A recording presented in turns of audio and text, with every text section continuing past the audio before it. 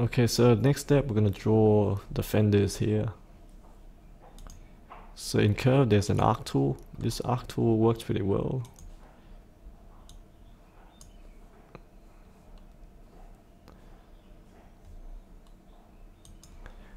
Okay, so sometimes you just need to activate the right plane. So click there and click the plane. And then go to arc. So drag these handles to the right place.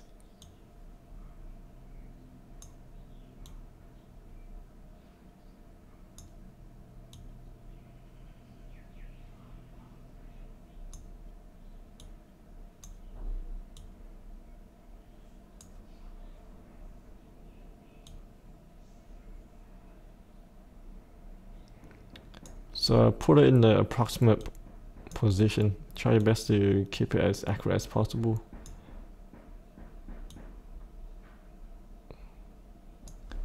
Okay, there you go, that's enough. We'll accept that. And we're gonna go offset.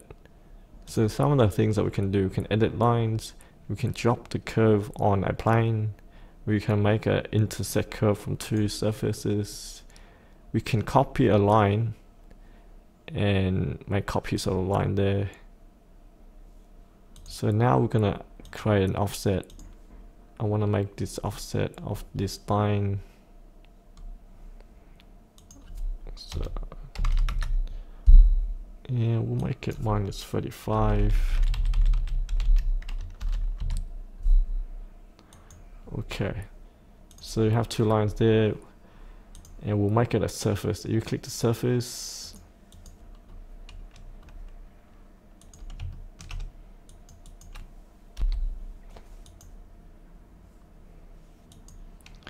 Select the two lines, hold Control and select, and it will create a surface for our fenders there.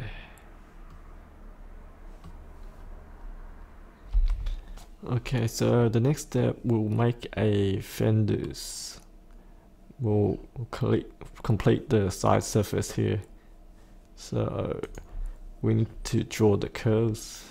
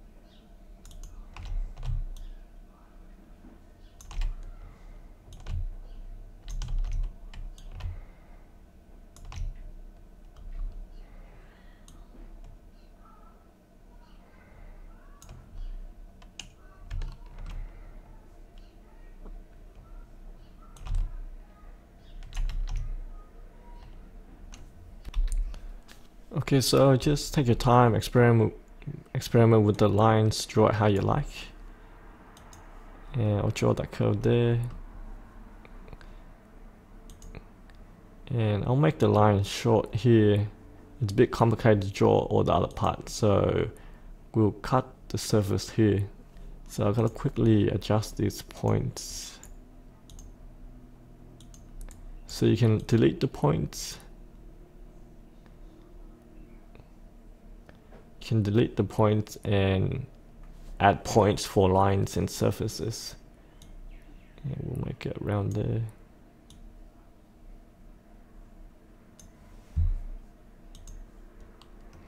Okay, so we have two lines. we can create the surface now, but it won't be how we like it. So we hold Control and click.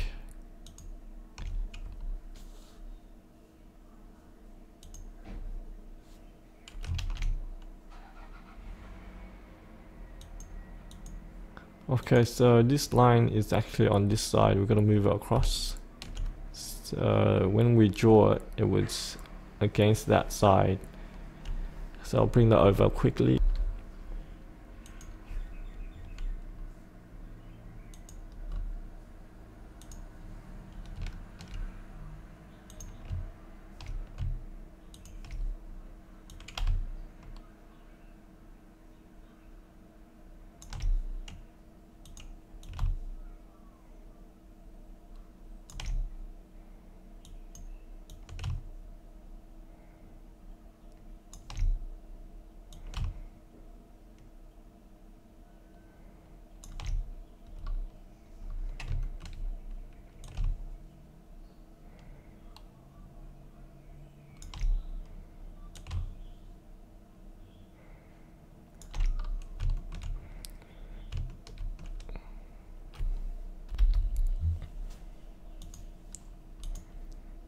So we'll try making that surface again. Click there and click there. So that's how the surface looks. We really gotta fix the front bit here. We need to draw a third line to define the front of the surface. So I'll just delete that and we'll go ahead and make the front line here.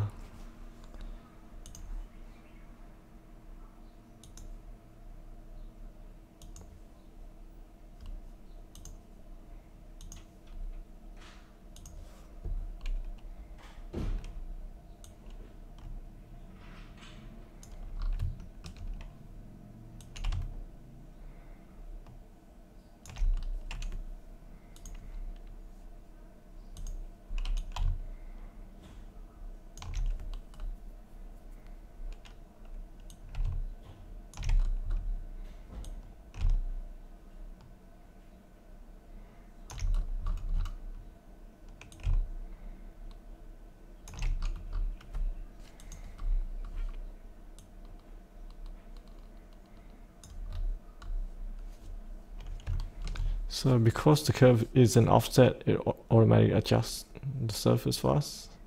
We don't have to edit both lines. So it looks good. And just put the points right on top.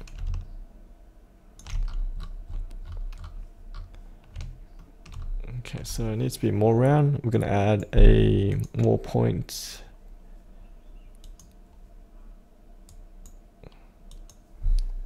And bring the lines to the right place.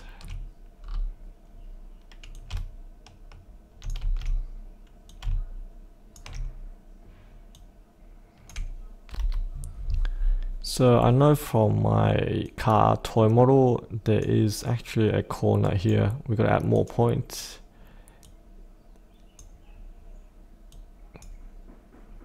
So it should be straight there and a point. So if you keep the points close, it will make the surface, make the corners sharp. So it should be something like that. So you can experiment with curves yourself, but I'll just do this quickly. And check your points again, make sure the points are on top of each of the lines.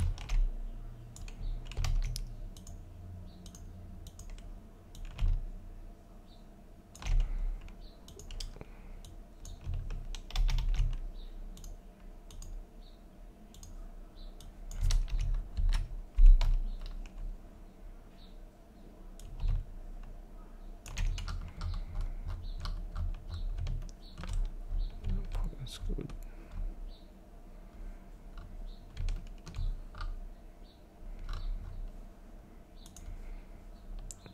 Okay, that looks fine. And we'll go make the surface.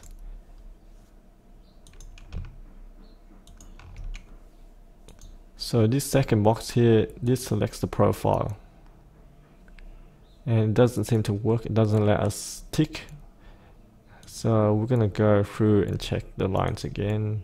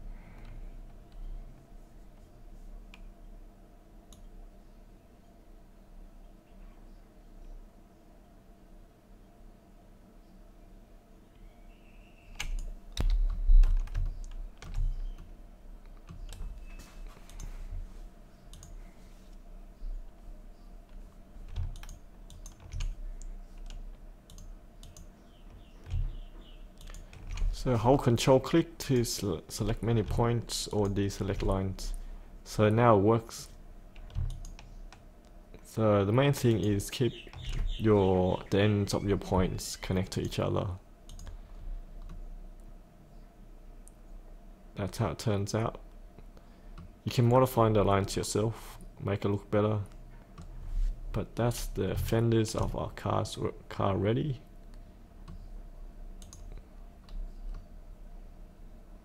Yeah, it's slightly more pointed there. It's a good idea to find reference picture and use it as a guide for your modeling, and just adjust your lines, make it better. So it should be flat there and a sharp point there. You can go through and fix it up yourself, maybe add a profile there, but we are gonna move on to the next step.